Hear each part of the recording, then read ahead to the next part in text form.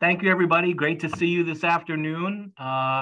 Little snow at the beginning of our day, and we're watching all of the weather news for the remainder of this week very carefully, but delighted that you can spend some time with us this afternoon. And I want to thank Beth in advance because I usually forget for helping to moderate this. And I also want to thank Angela Richardson, if you'll see her in a square, as we get close to Donna Corbin's retirement. Angela will be stepping in as the executive assistant to the president, and she is doing a little bit of overlap time before Donna retires at the end of March. And so Angela has really been working hard to get up to speed with all of the challenges of working with me, and there are plenty with that.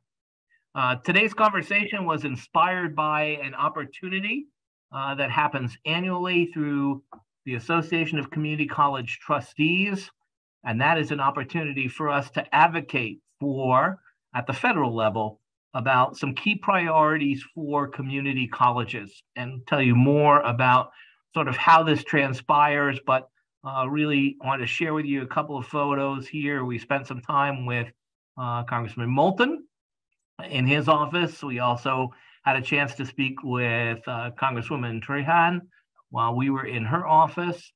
We also had a chance to visit with them informally. In the next slide, that shows you that we were able to talk about some key priorities, both for the community colleges in general, but also for Middlesex Community College, specifically the work that's been done around some of our new academic programs, the Truth, Racial Healing and Transformation Center, our Office of Essential Needs for our students, lots of varied topics. And next slide, you'll also get a chance that we got to see Senator Markey too. We were there, we met with the entire delegation. We had also an opportunity to meet with Senator Warren in that time as well. So these are just some photos of that trip, and I want to thank Chairman Jim Campbell and Trustee Cheryl Howard, who were with us, and thank Patrick Cook for his assistance in sort of setting up our meetings and working with our folks here in Massachusetts to make sure that it was a very, very productive conversation. And the Association of Community College Trustees does this annually, bringing presidents and representatives from the trustees to talk to their legislators directly on the Hill. We happened to be there on the day of President Biden's State of the Union address, which comes with its own sort of contradictions and challenges on that last day when we were trying to navigate through many of the offices when they were starting to shut things down for security purposes on that last day that we were there. This was a couple of weeks ago. But today is really an opportunity to talk with all of you about some of those priorities and to mention to you the fact that although it is a key responsibility of the president to really be able to articulate priorities for the college and for our students, those priorities at the federal level and at the state level that will be most impactful, part of our theme for today is to talk about how you can be informed and how you can serve as advocates. There are over 93 people on this Zoom. If you were to take time to engage in something we're going to talk about later, calling Advocacy Day, or making a phone call to your representatives, both at the federal and at the state level, how that can transform our voice at a critical time, not only in this country, but also in this state. And at the country, as you know, we are not at a time where folks who are friendly to higher education are in power within Congress. And so we have to work very carefully to make sure that the priorities that we've identified that are going to help our students are really going to be most impactful to them, and that are all of those folks. And I would say that all of our delegation are incredibly supportive of the community college and the service that the students that we serve. But I want to make sure that you have some familiarity with those priorities and that you can actually make sure that if you want to make a phone call, if you want to write a letter, there's some things that are really going to make a difference for what we're doing here at Middlesex to better serve our students that ratchets up to the federal level. So first, I'm going to do a little overview of some of our legislative priorities at the federal level. These are the conversations and talking points that we spent time with our folks in DC and their staffers about what's most important to us and why.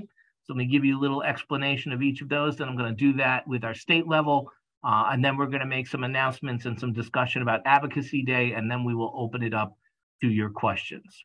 So a number of these categories for the community college federal legislative priorities is really about bolstering the role of community colleges in workforce development. A key area, as you know, that depending on what state you're working in, because we are serving more students than any other sector in higher education across this country, and certainly in this state, that we want to be able to continue to strengthen the Workforce Innovation and Opportunity Act, that's WIOA, and with that, the national economy by bolstering the role of community colleges in the federal workforce development system. Lots of money floating around these days based on some legislation passed by President Biden and the Congress, that the opportunity for us to be guaranteed a leadership role, a leadership apparatus for workforce development at both the state and the local levels. And this is really about making sure that students have a credential, whether that be a certificate or an associate's degree, and being able to streamline how we report that through the WIOA Act. And the idea behind this is giving students an opportunity to have a pathway to a good job, and that those training opportunities, whether they're credit or non-credit, should be provided to our students. Many, many states support both the credit and the non-credit aspect of community colleges. In Massachusetts, our non-credit is almost completely done through grants and self-sustaining efforts here at the college, but still a critically important part of what we're doing and what we're trying to move at the state level. We want to make sure that they continue to fund key education and workforce programs. We've talked with our Congress folks about reauthorizing or bringing back the Trade Adjustment Assistance Community College and Career Training Program, or TACT. For those of you who may remember, our cybersecurity program was founded on TACT money from the federal government. Our lab science program, medical lab science program, was funded by initially TACT funds in terms of that laboratory and all of the equipment, and even our opportunity to hire new faculty for those programs as well. So this opportunity, the Trade Adjustment Assistance Community College and Career Training Program, is significant in credential attainment and job placement, but is really working on the skills gaps that would still persist out there in the country. What we're hoping is that Congress can reauthorize or bring back and the TAC program itself, along with WIOA funding, to really put community colleges front and center in solving some of the economic development issues at the federal level. When we talk about key education and workforce programs, we're also talking about supporting student access and success, that we want to boost the Pell Grant Maximum Award at a minimum each year by an inflationary adjustment, and set long-term goals to double the Pell Grant from the 21-22 award year. So it's a big ask around Pell. Pell Grants really obviously are key to all of our students, specifically low-income community college students, pay tuition and fees and meet other college expenses. It's the foundation of student aid. Increasing that maximum award promotes both affordability and student success and access for low-income students, while significantly reducing their need to borrow. So the more money that goes into Pell, the more we can award to our students. And soon we'll see that there'll be a state metric about that financial aid and the awarding of financial aid in the future. Funding increases should also be provided for a lot of key financing and student support programs, such as the Supplemental Education Opportunity Grant, SEOG, Federal Work Study, which we know is so important to our students in connecting to the institution, our programs that are exceptional at the federal level, but most importantly, our local programs in TRIO, in Gear Up. Some of the best federal money we could possibly spend is on those kinds of programs, providing access to students. Child care access means programs at schools or C-Campus, post-secondary student success, and basic needs for post-secondary students programs. This conversation about basic needs for students and mental health came up many times during our visit, but we want to make sure that we continue to fund those programs. With the debt ceiling and what's happening at the federal level and the discussion about how that's going to play out in terms of the federal budget, every time that we put the debt ceiling, we have this issue that happens politically between Republicans and Democrats. The issue of the debt ceiling creates a problem. Oftentimes, if we don't solve that at the federal level, we now have to figure out how do we continue to finance some of these programs locally until that debt ceiling is resolved. And so when we are at a time when I believe, and I would have never believed this, that SEOG, TRIO, Gear Up, and some of these other programs were ever at risk. We can't take the chance that they will not be refunded. So we have to continue to advocate for them. Strengthen under-resourced institutions. I want to go back one slide, please. Strengthen under-resourced institutions, which is really minority serving institutions, or MSIs, Title IIIA strengthening institutions, strengthening historically Black colleges and universities, or HBCUs, Hispanic serving institutions, HSIs, tribal colleges, and other programs. We are the recipient of tremendous federal support through ANAPESI for our Asian Pacific Islander students, and it is really important that as an emerging Hispanic institution that we continue to advocate for those institutions that are serving the populations that need the service the most, and that we want to make sure that we reduce achievement gaps at community colleges, and so continue to strengthen under-resourced institutions such as the ones I've mentioned are really important. Again, we want to make sure that we continue the job training and career and technical education. And that means that there are a lot of in-demand jobs out there, increasing funding for strengthening community college training grants. That's through the Department of Labor, now entering its 4th year. We've been the recipient of several of those dollars. We want to make sure that we can enhance funding for Perkins and technical education, which is certainly part of the work that we do here, adult basic ed and literacy education for state grants. State grants under the Workforce Innovation and Opportunity Grant, WIOA, and the National Science Foundation, Advanced Technological Education, ATE. All of those programs start at the federal level and are then dispersed by the states. So they're critically important to the work that we do every day at the college. We need to continue to support Dreamers, even though it's a dream to think that this particular Congress will pass and enact the DREAM Act once and for all, giving Dreamers permanent legal status. The DREAM Act provides a path to citizenship for undocumented young people, including the thousands of students that are currently enrolled in the Deferred Action for Childhood Arrivals, or the DACA program. So Dreamers were brought to the United States as minors and frequently know no other nation and no other country besides America. More importantly, they make significant contributions to the U.S. economy and society. Dreamers should be able to access Title IV funding and student aid.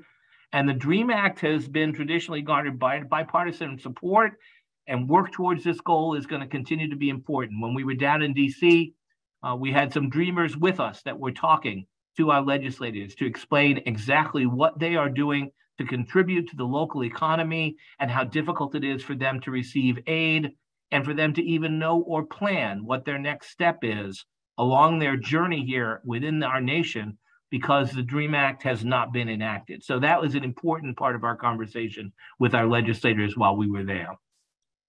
The last is this part about reforming student aid for today's students, the idea of Pell Grant for students in short-term programs. So a lot of students that are in certificate programs or training programs cannot access Pell dollars.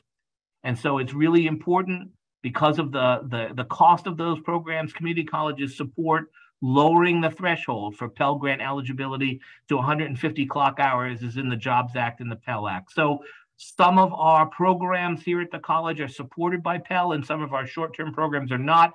A lot of conversations locally have been around our efforts with enrollment with micro-credentials. This is all about how do we make sure that Pell Grants can find the ability to expand that program to do short-term programs. We also know that we need to, and we can move to the next slide, invest in basic need for all of our students. The work that Jonathan and all the people in student affairs and across the campus we do is that we want to make sure that if we're going to engage these students in higher education, that the needs of these students by providing greater access to basic needs services is critical. Title IV assistance is rarely generous enough to cover all the necessities. So even if somebody gets a Pell Grant and an SEOG and some local funds, they still have to struggle with food and housing and transportation and childcare and medical expenses. A lot of community college students are still struggling with that because we have not addressed the basic needs of the whole student. So what we're asking is increase the capacity of community colleges to connect with students with supported services. There is a promising new basic needs and post-secondary student success program that's tackling some of these issues, and those programs should be greatly expanded. Title IV student aid programs can also be better integrated with income maintenance programs. And we want to strengthen those federal programs, including the Child Care Access Means Parents in School, C Campus, and Supplemental Nutrition Assistant Program. Many of you have heard of it as SNAP, that will really help our students' true needs. We want to make sure that we continue in the state of Massachusetts a required health care, but healthcare isn't required for part-time students, but making sure they have access to good, affordable healthcare for low-income individuals is part of what can help them be more successful in college. We also want to make sure that we allow for responsible borrowing loans, so support financial literacy as we do at the college, tying borrow limits to enrollment intensity, limiting part-time students to prorated debt, that can help students manage their debt and understand that when they take out a loan, that program completion and decrease the likelihood of facing difficulties in repayment is all about them getting into the workforce. So this issue of loans is not an issue that is a predominant issue at Middlesex Community College. We are still affordable enough and generous enough, both in our state aid and our local aid, through the foundation, through scholarships, and through money that has been set aside for local funds to be able to close the gap for most students. But still, some of our students do borrow, and if they do, they need to be responsible for that so they do not end up in debt. And we need to utilize accountability and transparency policies that reflect the needs of students. So we have often advocated for sort of a federal student unit record to generate accurate, meaningful student-level data on post-secondary outcomes.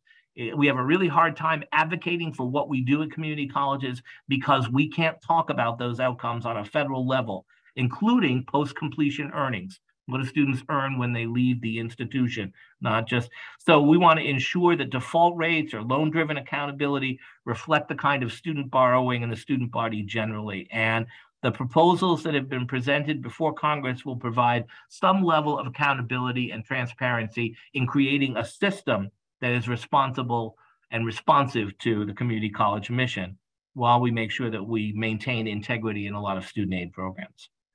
The area around focused student tax policy on those who can benefit most. This one will probably blow you away. Make Pell Grants tax-free. So the federal government gives Pell Grants to students, and then under the current law, community college students must pay taxes on any portion of their Pell Grant that is not used to help meet living expenses. And so in essence, if a student has $400 or $500 or $600 left over from their Pell Grant and it goes back out to them in a check, that's taxable income for the student. Ridiculous. So we're talking a lot about altering the $2,500 American Opportunity Tax Credit so that the Pell Grant awards are not subtracted from a student's eligible expenses, would dramatically enhance the ability of low-income students to qualify for this credit. So we're talking about an additional on top of not taxing Pell, but doing more with the AOTC so that it helped thousands of community college students receive the maximum credit of $2,500 each year. And this is part of what's happened with the Tax-Free Pell Grant Act, which has had bipartisan support for a while now. But we really believe that legislation could be enacted in the 118th Congress. This Congress may actually finally understand just how ridiculous it is to tax Pell. The last is something called the Farm Bill, when it really is most important to us. We are not a rural community college, but really your rural economic development is so critical to many other states. We had a chance to hear from the Secretary of Agriculture and the Secretary of Transportation while we were in DC, talking about some new and exciting programs that could really help workforce development in lots of states, but sort of the food shortage that we see that's coming in terms of the depletion of farms across our country, but most importantly, under this piece is the increase in access to SNAP. So what we want to do is make it easier for students to apply for SNAP, to use their SNAP benefits at the community college, and get rid of creating all the bureaucratic barriers that end up keeping a student. And there's a stigma involved in this that needs to be addressed as well. So increasing access to SNAP by creating clear information about why SNAP is so important and why so many of our students can benefit from those kinds of basic needs, partnerships with the federal government. The next area is to really talk about what we can do at the state level. You're going to hear a lot of conversation that's going on at the state level about free community college. We'll certainly talk about that in this, but also I want to talk a little bit about Mass Reconnect, which is a program that the presidents have put together to speak with Governor Healy about. But the most important thing is that as we look at budget priorities for this year, we know the Cherish Act and the funding that will come in through that, plus what's the money that's available in the state coffers at this point, is so critically important to us advocating at this particular time for what we need to run the community colleges and to make them as debt-free, both for us and for the students going forward. So we've talked about direct appropriations representing the baseline of our funding for all 15 of the community colleges, and incremental costs for collective bargaining agreements are so important. We've done some remarkable work with the collective bargaining agreements. We've started on the road to really help support increasing funding for those collective bargaining agreements. So formula funding is based on performance and enrollment with the goal of sort of equalizing funding dollars across the institutions, but incentivizing the productions of certificate and degrees. We're not afraid of that. We do that already. So these dollars are really the backbone of the college operations. And what we're looking for is additional dollars to be able to do that. And we've been successful with minor moves in terms of direct appropriation and formula funding. But this is a critical year for us to be able to move the needle on that because of what's available to us in terms of state funding. The Success Program that you have heard time again, and this is what it stands for those who don't remember: supporting urgent community college equity through student services. The Success Fund, which is really money that's been legislated, it's not a grant, was created in fiscal year 21, specifically for community colleges in Massachusetts to invest in all the wraparound supports and services using proven models to improve outcomes for students, much like what we use in our TRIO program, in our Gear Up programs. And those federal dollars have given us great access to create amazing programs to support students. The Success funding is to really sort of mirror that and to capture some of our populations that are not as successful, that we have real achievement gaps. And that's our African-American population, our Hispanic population, our LGBTQ population, to allow the colleges to build capacity to support our most vulnerable student population. So at the state level, we're going to continue to ask for additional monies for the Success money to be able to support a number of staff positions in mentorship, in financial literacy, in wellness. All of that is tied to these Success funds, a critical component of our ask of the state legislature. Discussion about free community colleges, you haven't missed it. The Senate President Spilka has indicated that free community college for all will be part of the Student Opportunity Plan. That's going to be an ongoing conversation. We are working on data every single day, both collectively within the 15 community colleges and individually, to give a sense of what it would cost, what the real cost would be for free community college. As I told many people, the Senate President has identified $50 million as a price tag for this. We know that the actual cost is closer to $150 million. And so we have a lot of discussion to go forward to be able to ever meet the goal of free community college in Massachusetts. But the presidents, over their retreat this last summer in June, put together a proposal for a commitment that's been made in 2 or 3 other states, North Carolina, Tennessee, and Michigan primarily. This would be called the Mass Reconnect program. And it's the idea of there are probably close to 1/2 or 3/4 of a million of people in the Massachusetts state that have no credential. They're carrying around credits, but they've never completed a certificate or an associate's. They're usually 25 years or older. They've not earned a college credential yet. So they are oftentimes people who are carrying around college debt, but they also do not necessarily have the upward mobility based on what would be provided from a certificate completion or associate's degree.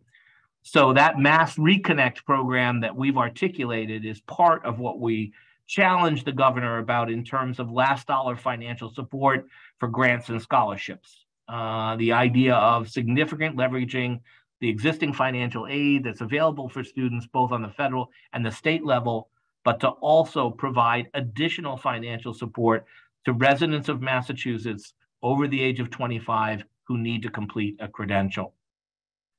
The early college and dual enrollment is one that we've talked about as something that the governor has identified through a consultant to be able to articulate a highly effective and evidence-based strategy for increasing college attainment and decreasing post-secondary equity gaps. So first, our early college addresses really critical issues: college affordability and success, racial and economic equity, and of course, workforce development.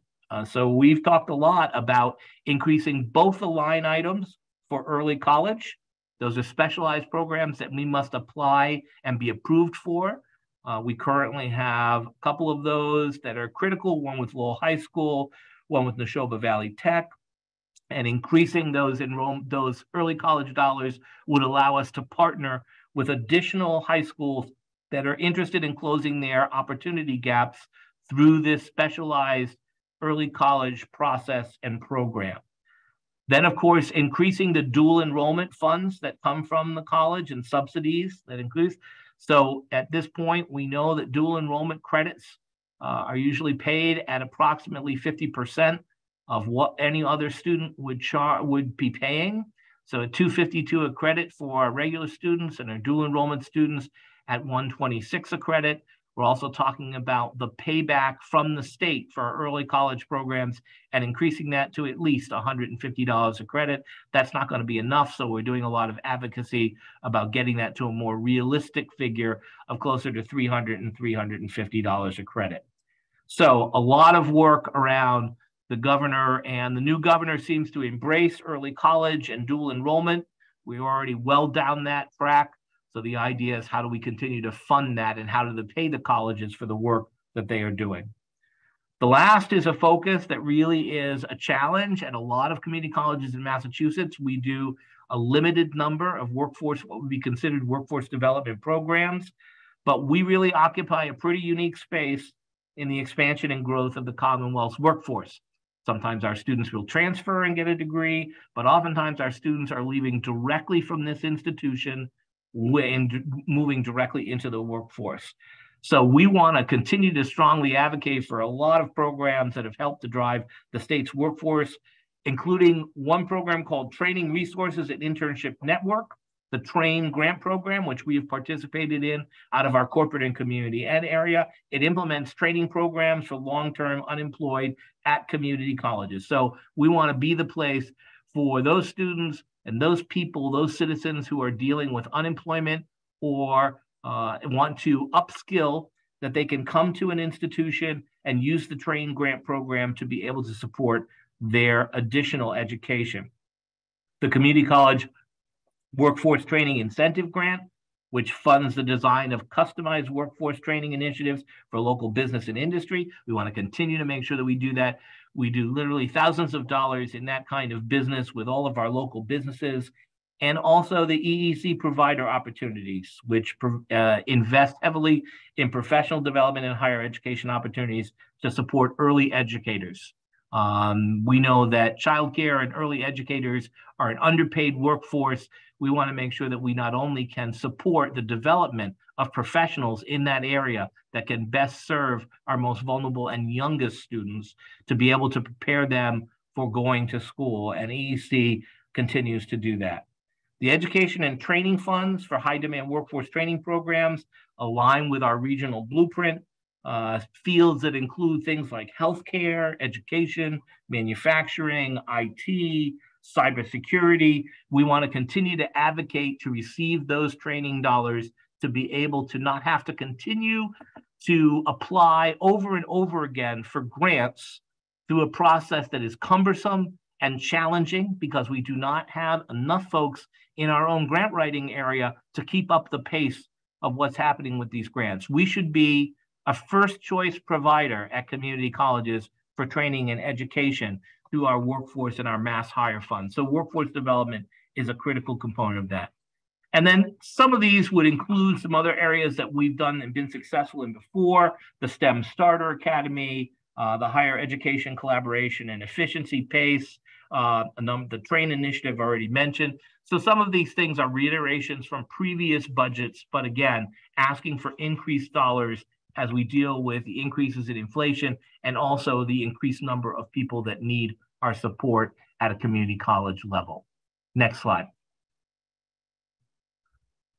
So we have a number of people. We need to focus our area on the Joint Committee on Higher Education. You'll note that the people who are asterisked here are all in our area, but this is a critical area of how things will be voted on in terms of how the Cherish Act will be used and some of the other state priorities that I've just mentioned to you, such as direct appropriation, formula funding, success, free community college, mass reconnect, early college, all of the workforce programs. These folks are critically important members of the Senate and the House who will assist us. And several of them, we have ongoing relationships. Senator Eddie Kennedy is there, Representative Rodney Elliott, just newly elected, Representative Ratty Mom, who is the dean of the delegation now. Really important for us to stay connected. And in fact, we will be meeting and having a legislative breakfast in another week or so to be able to articulate for these particular representatives what we need from the state budget as the governor's budget comes out very shortly in the beginning of March. Next slide. So these are the folks that we work directly and develop relationships with each of them. And includes Representative Vanna Howard, Ratty Mom that I've mentioned, Rodney Elliott, Senator Edward Kennedy. We'll be meeting with all of those folks early next week, and also including our connection with Bedford, Senator Mike Barrett and Representative Ken Gordon. Ken's son is actually attending the college at this point. So lots of critical relationship building that has had to happen over the course of the last 18 months between the president's office. I'm very grateful from the assistance that I receive, not only from our external affairs area, but from all of you. Oftentimes you're called upon to step in, to assist us with a grant program, to assist with something that one of these folks have identified for one of their constituency. Our responsiveness really helps develop the kind of relationship where they will be responsive with us. So these are the folks that are important to hear from us on a regular basis, certainly from me, but many of you at the college as well. I think at this point, after a lot of information, I want to turn the program over to our partners in MCCC, who are working very hard to establish a Higher Ed Advocacy Day. We will hopefully have students and professional staff and administrators and faculty engaged in working with and talking directly with our legislators. That's coming up soon. So I want to turn it over to Joe Nardoni, who has some information for you and a plea for you to be involved and to support all of our efforts to be advocates for the work that we need here within the state for community colleges, but most importantly for Middlesex. Joe? Thank you, Phil. Hello, everyone. I want to start off by asking you a question. Those of you who are in the MCCC, please respond with your little raise your hand. How many of you have seen the message that has been put out by Joanna about Higher Education Advocacy Day?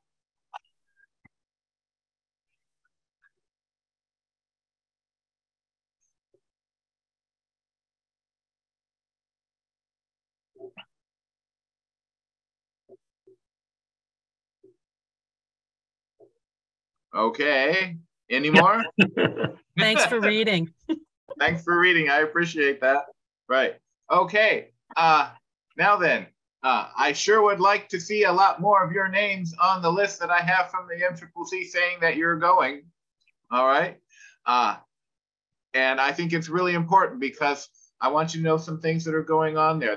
that advocacy day is going to be an opportunity for us to directly talk with some of those representatives that were just posted on the screen by Phil. And I think it's really important that that we get to them in multiple ways. And that we get to them at multiple times, because it takes multiple messages to actually end up changing someone's mind to actually do the thing that we need them to do. Now, how many of you who are here today, everybody please answer this question. How many of you actually voted in favor of the Fair Share Amendment?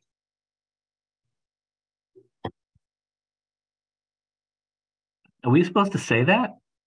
Well, I think it's okay. I'm asking. Okay. Yeah. They don't want to tell me it's okay, but If you feel comfortable. Right. Yeah. I don't want to put you, into a bad spot. See, you guys are going to see all your hands raising up, and you won't see mine because I no longer live in Massachusetts, so I couldn't vote for it. All right. So the reason I'm asking you to do this is because one of the things that's really super important about that Fair Share Amendment is that we did something that no other state in the entire country has ever been able to do, which is we have passed a progressive tax that focuses on folks who are the mega wealthy. We've been the first state that's done it, and that gives us a once in a generation opportunity to do something about it. And that's called the Cherish Act, which has been rewritten, and it's much more detailed and much more powerfully investing, called for much more powerful investment in higher education in Massachusetts. And so I just want to tell you some things about it that it's going to do. All right. It'll create all right, basically the Cherish Act is going to do several things that I think are super important for community colleges.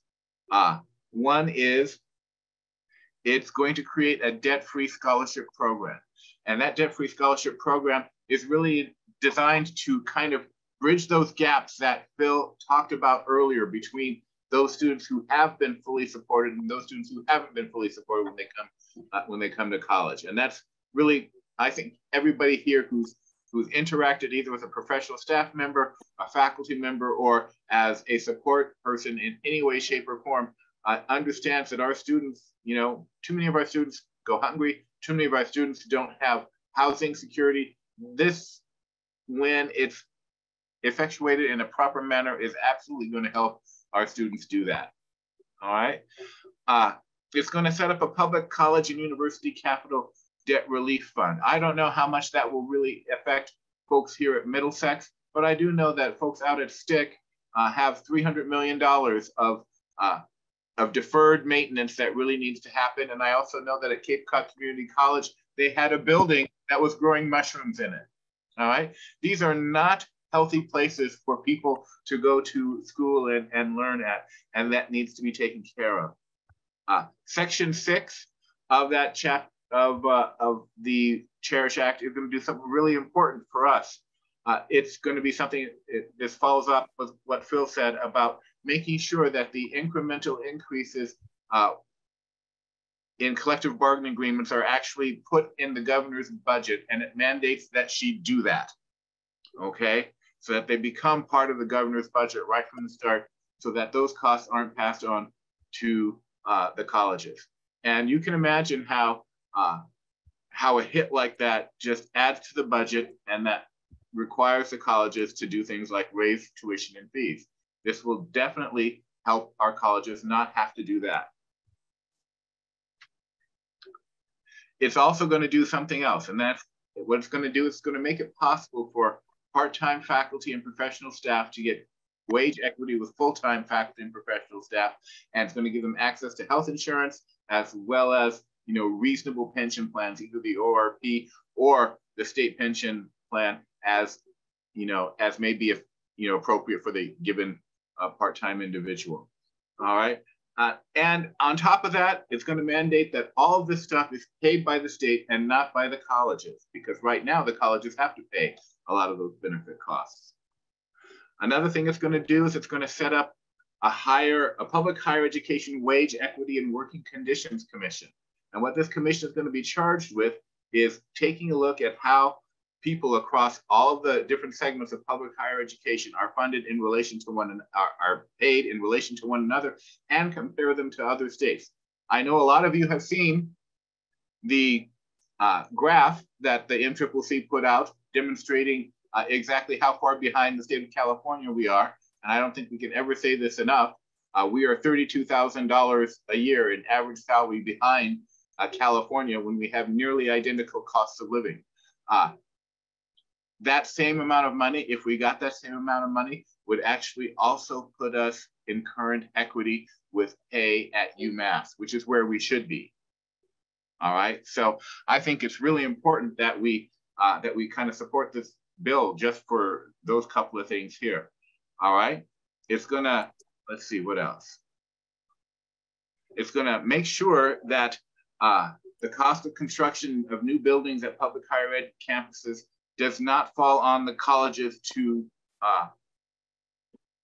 pay for. That's going to be paid for directly out of the state budget, because some colleges have up to, let's say, $2,500 a year in tuition and fees that the students have to pay for. That's really just covering the debt on those things.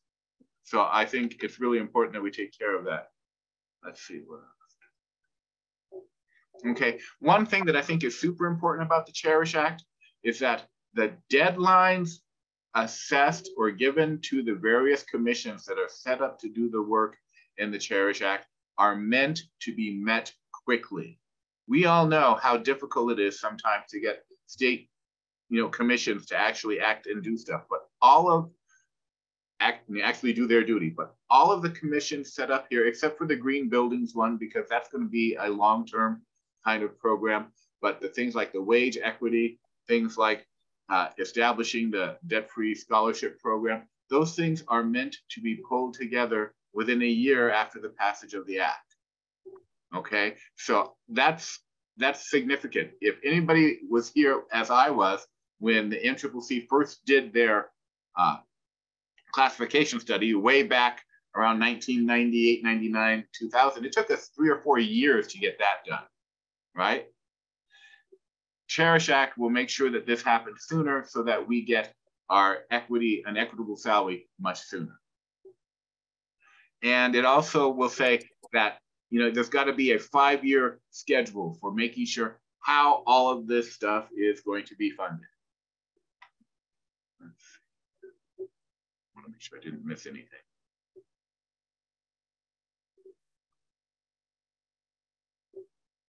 Okay. I think I've gone through the sections that I think absolutely make the most important, will have the most important effects and positive effects on us as an institution. And I think it's really important to know that these commissions that are being set up, they're going to have community college representation on it. Somebody from the MCCC is going to be on each one of those committees. And I think it's really important that we make sure that we get the right folks from our union to represent our needs at the community colleges on those commissions. So I hope you will become as informed as possible, each one of you, about who is in the MCCC, each one of you about what's going on and how to take care of these difficult issues that the Cherish Act is designed to Joe, there isn't one single part of all of the benefits of the Cherish Act that will not directly impact us, including the deferred maintenance, of which the college has $90 million in deferred maintenance. And we receive about $8 million every 3 years, and that's just recently that has started. And that's for small projects. We will never, ever be able to catch up with the deferred maintenance, and that's why we're doing our master facilities plan. So every single part of what Joe has articulated about the Cherish Act is true and will directly impact all of us here at Middlesex. Right. So this is the pitch. We have a once in a generation opportunity to make some change. I'm asking every one of you, those of you who thought, oh no, I can't do that, I've got a test on that day. Let's say you're a faculty member. Shift the test day.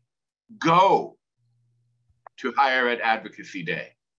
How many of your students are going to complain about having one more day to study before that test? I can't think of a single one.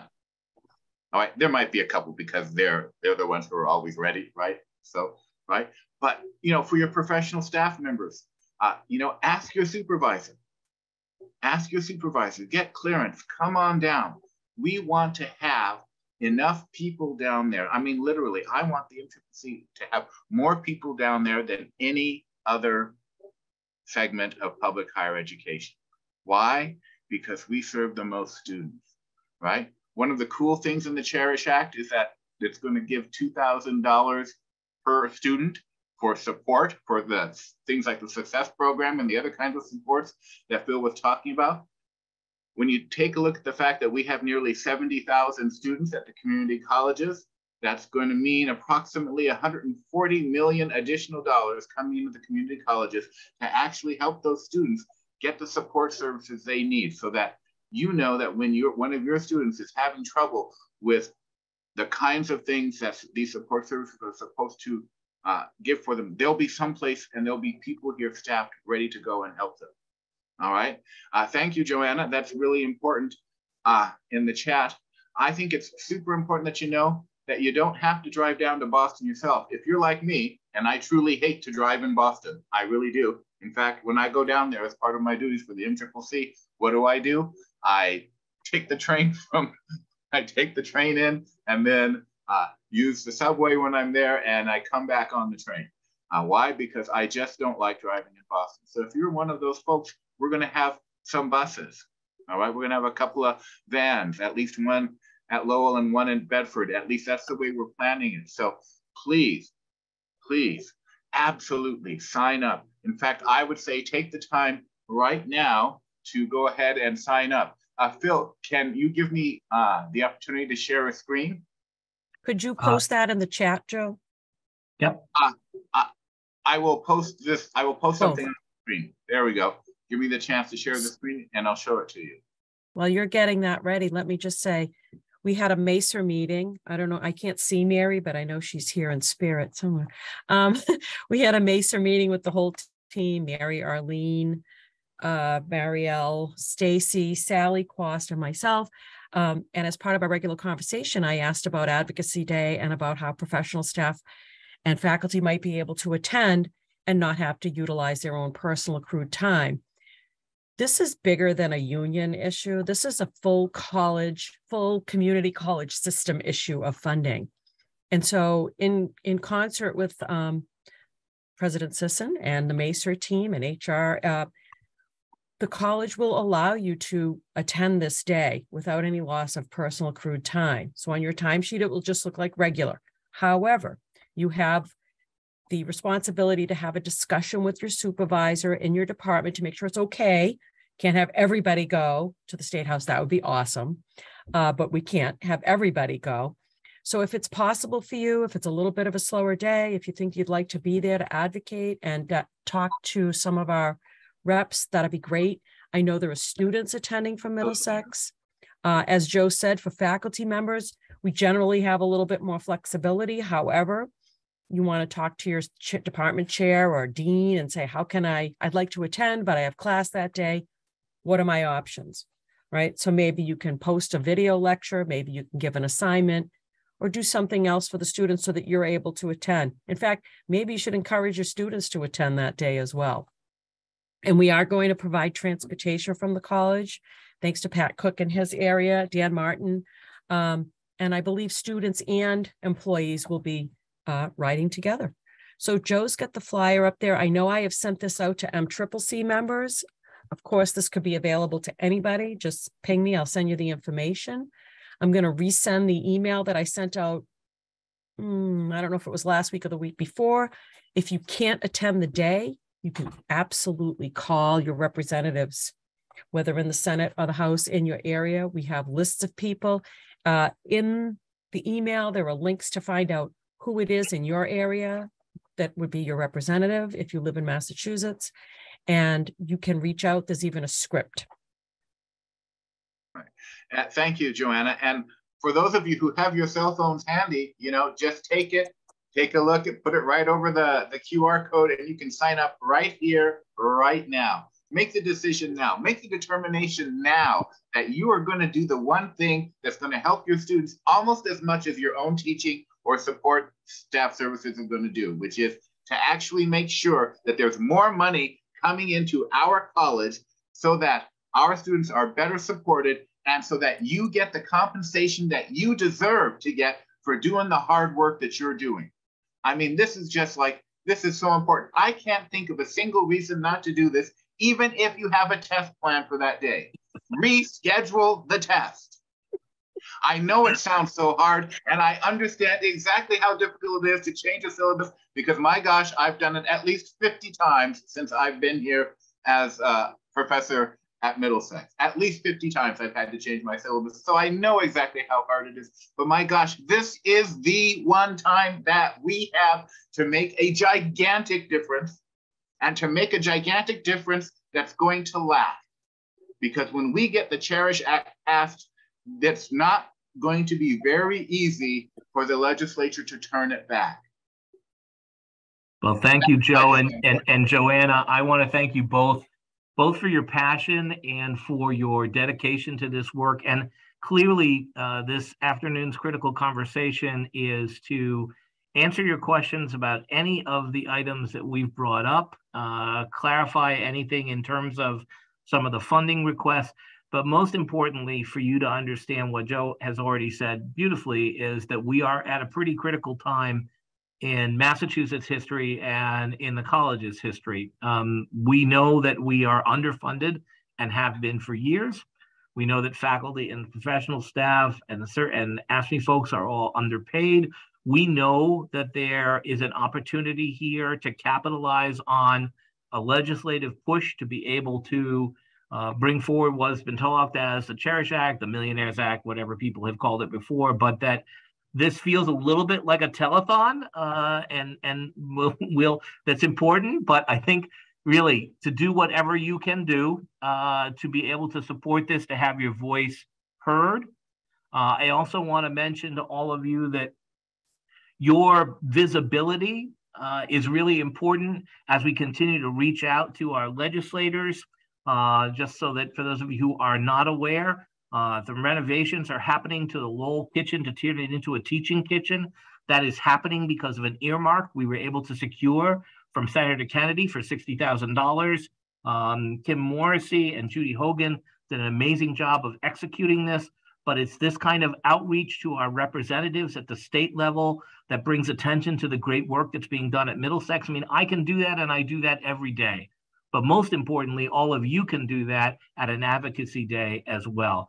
I also want you to know that in a week, Congressman Moulton will be coming to Bedford to highlight all the amazing work that we do with our biotech program and the opportunity to help execute sort of the expansion of that biotech program into our Bedford campus, and an opportunity that we're raising money to be able to do that, to create a new facility and new laboratories there to reach out to all of the biotech companies down in the southern part of the Middlesex 3 Coalition, specifically Ultragenics and a number of others, but well over $300,000 from Congressman Moulton for all the equipment for those labs.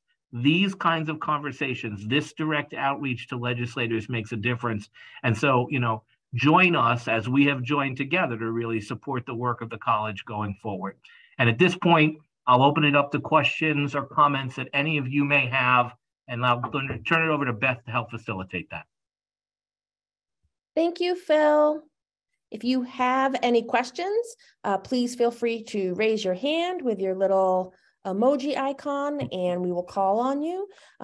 Also, if you are more comfortable, you can just put it into the chat and I will read them aloud. Thanks, Beth. And for those of you that might have missed it, Joanna put some information into the chat regarding MCCC.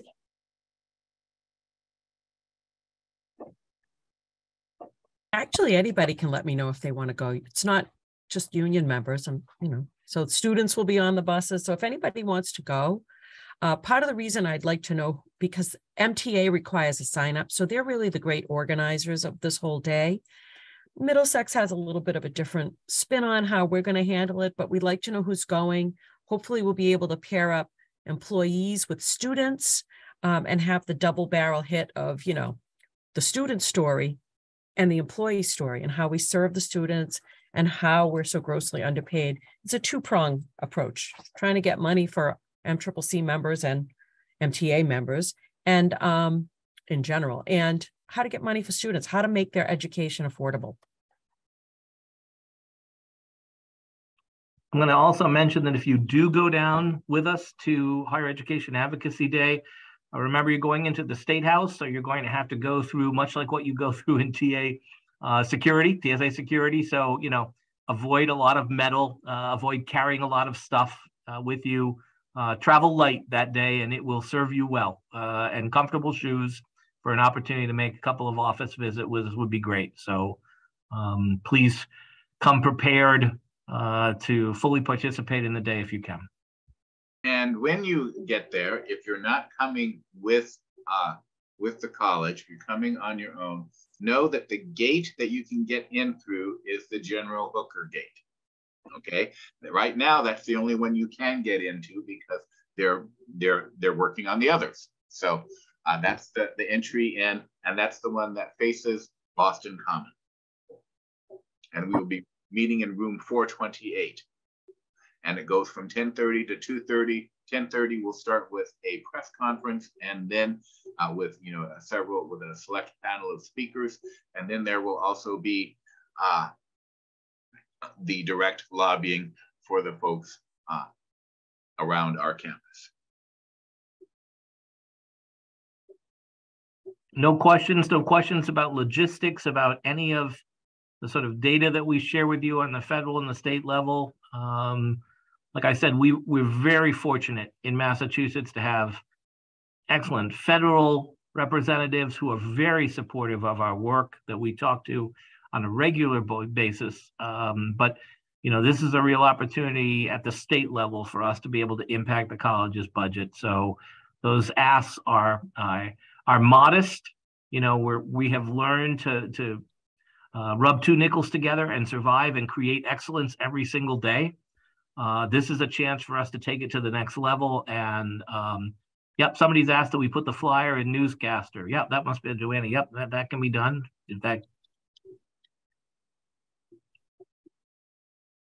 Beth, are you seeing any other questions or comments that we need to cover? No questions. Marilyn Glazer-Weisner did make a comment that it's long, but I'll read it. 1 second. Serving as an advocate can happen at any time. Luckily, in my town, there was a Democrat committee that hosted on Zoom Sundays with the candidates. I attended every single session. All of the candidates listened to me talk about the disparity in funding for community colleges and the disparity in services for community college students across the state. Fantastic. Nice. Again, folks, if you could think about this and make your arrangements and let me know by Friday so I can coordinate with Patrick and Dan and their team for transportation. I will send out additional information to members today. Again, the flyer will, Joe, we want to send that so that can get put on newscaster? And I just want to reiterate that, you know, the college remains open. We're here to serve students on that day as well. We'd love as many of you to participate as you possibly can. But at the same time, we want to make sure that you communicate clearly with your manager and that you are registered and on the list to participate so that we can make sure that your timesheet is not inappropriately docked in any way. So we just want to make sure we're working in concert here with our MCCC and MTA partners and students and Phenom, which is the student organization that does advocacy across the state. And so the more we can communicate with each other and make sure we have good plans for that day, the better. So Phil, I have a question. Go ahead, Beth. I'm sorry. Yes. Yep. From Sean Kenny. Yep. He has been employed at the college since 2020 and currently works part-time as a success coach for STEM Starter Academy. The funding is contingent upon funding from year to year. During today's presentation, I didn't see that SSA was one of MCC's priorities, but I could have missed it if you said that it was verbally. I was wondering if SSA is considered a MCC priority. Yeah, it is. Absolutely. And in fact, what's really SSA has just now reached a threshold in terms of its external report in terms of the STEM Starter Academy support that started with the former speaker. It is it has been for many, many years untouchable, although year to year we continue to advocate for it. That is not listed in that. And what will happen is we're waiting to see if it were not in the governor's budget on March 1st, we would be shocked, Sean. I mean, so what I would tell you is it's been around for so long and there's been such success from the integration of a number of our students and enticing them into STEM-related areas. So the work that the STEM Starter Academy has done has been really important for the state. I cannot imagine it not being part of the governor's benefit. And what I shared with you today is really a draft of the Massachusetts priorities. If we see that something is missing in the governor's first version of the budget, I can assure you that we will be very explicit about STEM Starter, about a number of workforce areas such as TRAIN, EEC, ETF. So there are a number of programs that are like that that we will include in there. But yes, STEM Starter Academy has been and always will be a priority at the institution, and that funding will continue. If I had to lay money on anything that was on that list that I shared with you that was sacrosanct, I would say STEM Starter Academy is at the top of that list. Great question. Nothing else in chat, Phil. Excellent. So we're going to give you an hour and 56 minutes of your time back today. Thank you so much for spending time with us. These conversations are important for you to know what's happening at the college at multiple levels. But most importantly, the takeaway from today is that you are all advocates for the work that we do here every day, just by your very work that you do. But when we have these critical moments in the history of Massachusetts and in our federal government to be aware, to be informed, to be outspoken, then I hope that you will all join us who have spoken today in doing that. We hope to see you on Advocacy Day. If not, I hope you're picking up the phone to be communicating with your legislators to tell them how important the work that we do here is every day, and the students that we serve are better served by your advocacy in any way that you can do it. So thank you so much for participating today, and we'll see you again next month.